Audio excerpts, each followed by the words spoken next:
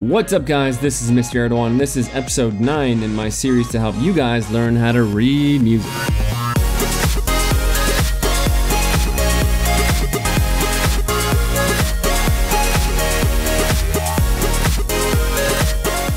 Okay, in this episode we are going to be talking about a few different things. But before we begin, let's go back to the challenge I left you with at the end of the last episode. So last episode I left you with a proper musical staff with 10 notes on the staff. And it was your job to figure out what the names were for each of these notes. So how did you do? Were you successful? Did you use the tricks I taught you in the previous 2 episodes? Well, let's see how you did. Okay, the first thing we should do to answer this type of question is remember what our tricks are, then write them on the staff beside the notes. So if you remember, the first trick was called face on the space, and we use that trick to figure out what the note names are for the notes on the spaces. So let's go ahead and put that on our staff first. Don't forget we need to start that at the bottom of the staff, and we're gonna put that on the left side of the notes. Obviously starting with our F, then our A, then C, then E as it goes upward. And the next trick we learned was called every good boy deserves fudge, and for that trick we had to take the first letter of each of those words, then put those letters on the line starting from the bottom line. So I'll write that this time on the right side of the staff, just so it's not too crowded there on the left. So now that we've got our tricks properly written onto our staff, the rest is quite simple. So it looks like number 1 is a G, number 2 is a D, number 3 is a high F, number 4 is a low E, number 5 is a C, and number 6 was the tricky one, and I'll come back to that one in a moment to explain how to get that one. Number 7 is a B, number 8 is a high E, number 9 is a low F, and number 10 is an A. So how do we go about getting the answer for number 6? Let's look only at a staff with this note and our 2 tricks. Now let's compare this to our musical ladder with our note names written on the ladder. So if we use our 2 tricks, we can see that the note under it is an F, and the note under that is an E. So it's easy to find where we are on our musical ladder, and there's your F and there's your E on the ladder. But the note we have to figure out for number 6 is actually one note above the F. So if we think about our note names in music, it goes A, B, C, D, E, F, then G. So that must mean that the note above the F on the staff must be a G. In fact, it's our high G. Did you get that correct? How did you do with the whole challenge? I want to hear from you. Let me know. Okay, let's move on to the main topic for this lesson. So far, we've learned a lot about notes and how long to play them, as well as what pitch to play them at. But in music, there are also symbols that we use to tell us when not to play and when to rest instead. And these symbols, funny enough, are actually called rests. So a rest is used when you want a musician to stop playing for a moment and just to be silent. So the way we learn rests is exactly like how we learned our quarter note, half note, whole note, and eighth note. So rests are very similar to notes, and they are named similarly, but the difference between a rest and a note is that when you see it while you're playing music, you just rest. You stay quiet and you don't play. Now the symbols we use for rests look like these. They actually look absolutely nothing like the symbols we have already learned for notes.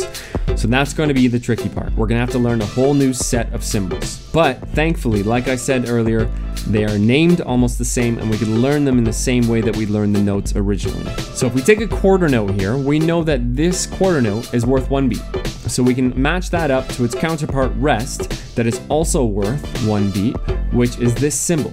And this rest is simply called a quarter rest. Quarter note, quarter rest. Not too bad, right? One means that you play for a single beat, and the other means that you stay quiet and rest for a single beat.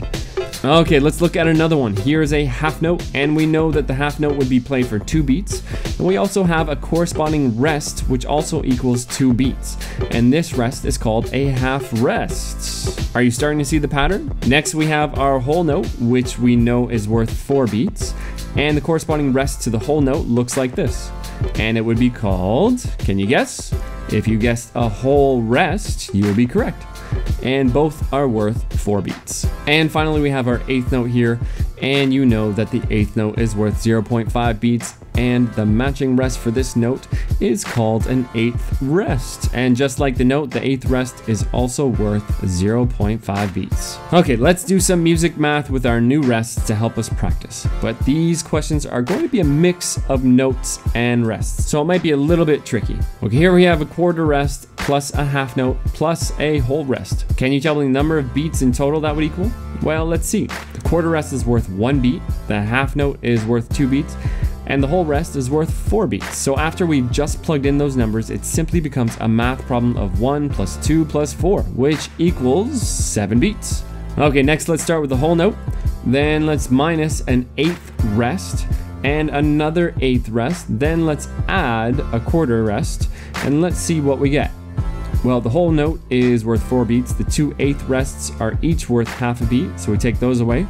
And the quarter rest is 1 beat. So after we plug those numbers in, we get 4 minus 0.5 minus 0.5 plus 1.